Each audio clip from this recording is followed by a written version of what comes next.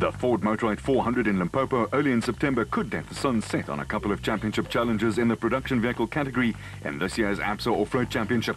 3 wins in a row, 2 of them with regular co-driver Ralph Pitchford, have seen Duncan Foss in the factory Nissan Navara take a healthy lead in the overall and super production class drivers championship. Pitchford, who missed the Toyota 1000 desert race, does not enjoy the same comfort zone in the co-driver standings, but all crews will be well aware that they have to drop one result at the end of the season. This puts pressure on teams, and even Foss, who has a 100% finish record this season, will be aware of the need for reliability over the remaining 3 events. Some tight battles have developed throughout the classes, and for those crews with 1 or 2 non-finishers already on the scorecard, the pressure is even greater.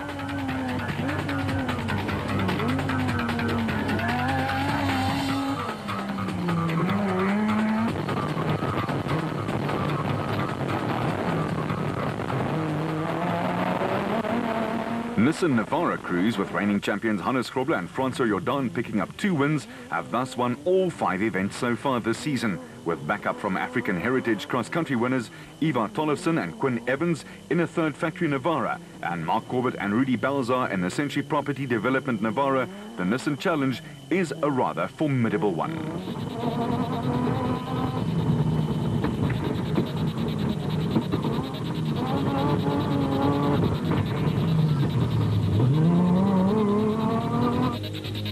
Twice, however, Foss has been the recipient of some very good fortune, with Castrol Toyota Hilux pair Mark Grenier and Chris Birkin crashing when within sight of victory.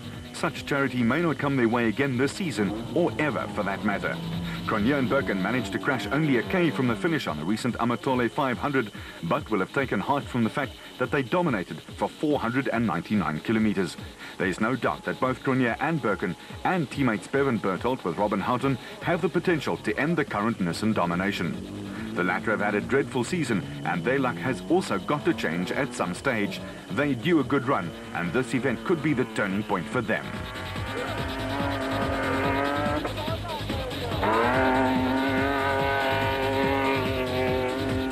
Hichu and Jaap de Bruin in the Micron Excel Toyota Hilux took a good 3rd on the Amatole 500, while the Chris Visser Jaapie Badenhorst duo in a 3rd Castrol Toyota Hilux have performed as consistently as ever since joining the SP Class Brigade. With a win long overdue, there will be plenty of confidence in the Toyota camp.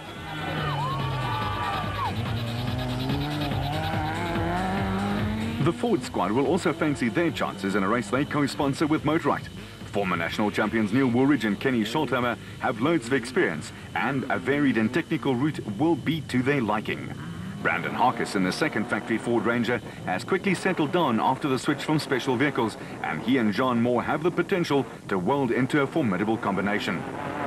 The experienced Manfred Schroeder and Ward Huxtable in the Barlow World Absolute Ford Ranger also have the potential to win races and could upstage the factory entries. The Ford Challenge is also bolstered by Kobus van Tonde and Rian Guapa in the Unifreight Ranger. Despite Nissan's winning streak, the SP class is now ultra-competitive, and as Grenier and Birkin have proved, a single mistake can be fatal. Expect a terrific scrap to emerge in Limpopo, and don't be surprised to see a Toyota or a Ford in the winner's circle. The Class D battle could also be fascinating, and is made more interesting by a tight championship issue. Harold and Tian Kun and their Land Rover still lead the driver-co-driver standings, but are under intense pressure.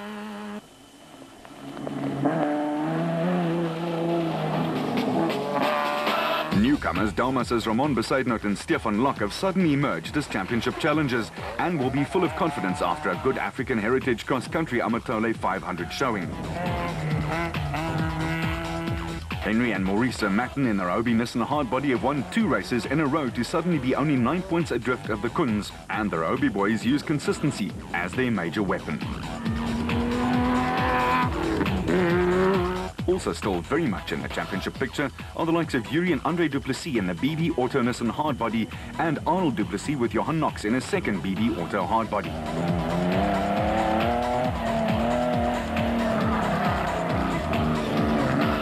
Kutsia Labaskachny and Johan Gerber in the Raysonics Nissan hardbody also come into the equation, and the scene is set for an interesting tussle with the Zermattens on a roll and looking menacing. Some tight championship issues have emerged in Class E, and here too the pressure is mounting.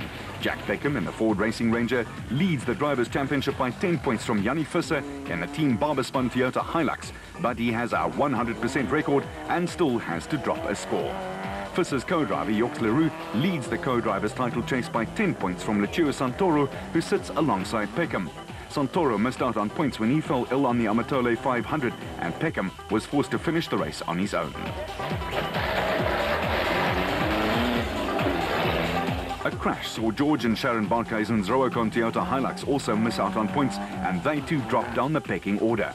Suspension problems also sidelined Brian Martin and Oki Fourie in the Castel Toyota Hilux, and like the Barkhuizens, they will need to bounce back. Mark and Stuart Moffat in the Bosel Toyota, Yaku Swanepoel and Graham Bishop's IDM Cement Toyota Hilux, and Fabio Tafani with Nav Alan Deerling in the Club Refrigeration Toyota Hilux add weight to the Toyota Challenge. Joining Ford in tackling the Toyota hordes are Thomas Rundle with Brian Roberts in their Baden Tyre Services Nissan Hardbody, who've shown encouraging form of late. The battle up front in the SP class is going to be a feature of the Ford Motorrad 400, and if they manage a 6th win on the trot, Nissan will have done it the hard way. Talking Nissan, one of their stalwarts is Francois Jordan, national champion and co-driver for the exacting Hannes Grobler. We asked him how it all started. In all probability, when I was 2 years old and my dad used to take me along to Roy Esketh, and Jimmy Redmond's bike ran over my foot.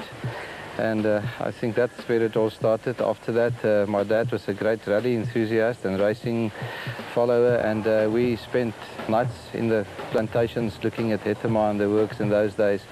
And I think it just started all there. And what about the first success? When, where, and how? Yeah, you know, I like to tell people my very first rally I did in Swaziland in 1978.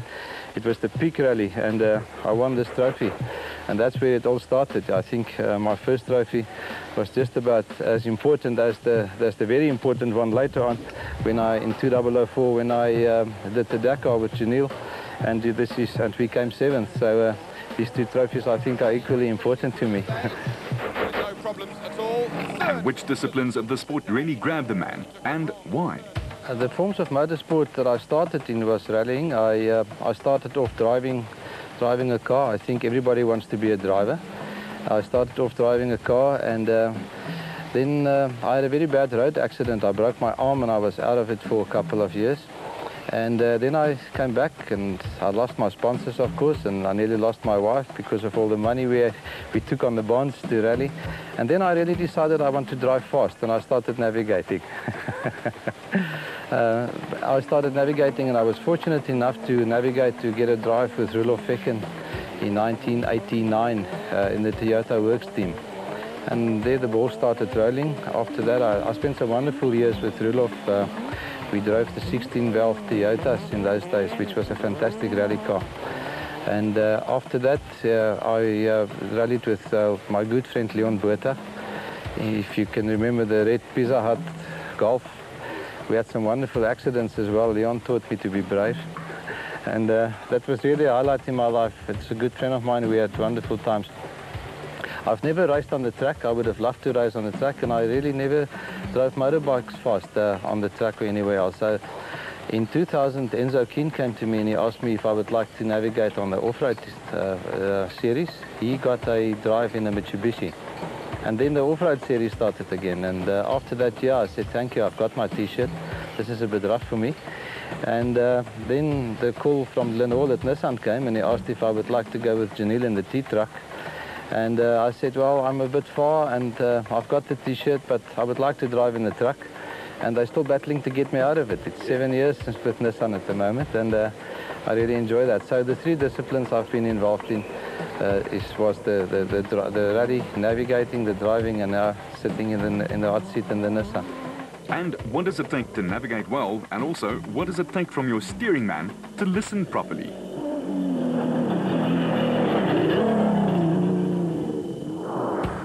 You can navigate as well and as fast and as good as you want to. If you were the driver that can't listen properly, adapt properly, and drive the car properly, you can't win. There's no difference between top drivers. Janil when I started out with him, was not used to getting instructions from a driver, from a navigator. I mean, he was used on a racing car, and it took some adaptation on both of our sides. I wasn't used to a guy that didn't listen, and he wasn't used to a guy that gave him instructions. So we went on the total rally, which was a pace note event, and after that it really became a wonderful time with Janil. We adapted well to each other. Hannes is an old fox. You don't have to tell Hannes anything. If you should say to him T-junction left, he doesn't even worry what the T-junction is. He knows exactly what it is. I mean, Hannes has been in the sport for 30 years and he had numerous navigators. So it's a real pleasure going with Hannes as well. But driving, there's no difference between top drivers. They're all very good and it's a pleasure to be with them. Nissan have been dominant for a lot of seasons now and are on a winning streak and are right now on a winning note. What makes them so good? It's a wonderful team to be in. Glenn has got such a wonderful way of building cars and building teams that I'm sure anybody envies me that's not in that team. We've also got a very good relationship in the team. The guys that prepares our cars, they will work out their hearts out for us. Of course, it's very sad about Heine that passed away the other day. He was a good friend of us and we all miss him. But there's other guys that stepped into his shoes and it's really a good support team. What more can I say that you're in the best car and the best team? It's a wonderful position. I mean, I'm a very lucky guy. Does a navigator get to choose who he wants to ride with? Well, you know, a navigator is always in the position that he cannot dictate. He gets fortunate enough to be asked by a good driver to join him. And hopefully Hannes makes up his mind to take me again with him next year. I'm sure Hannes won't retire for the next couple of years. And then Mark Corbett has asked me to go on Dakar with him this coming year in 2008. It's also a wonderful opportunity and I'm very fortunate that I can step in there. Glenn and his team is going to do the backup, so all the friends will be together in the desert. Francois Jordan is certainly one of a kind. Vehicle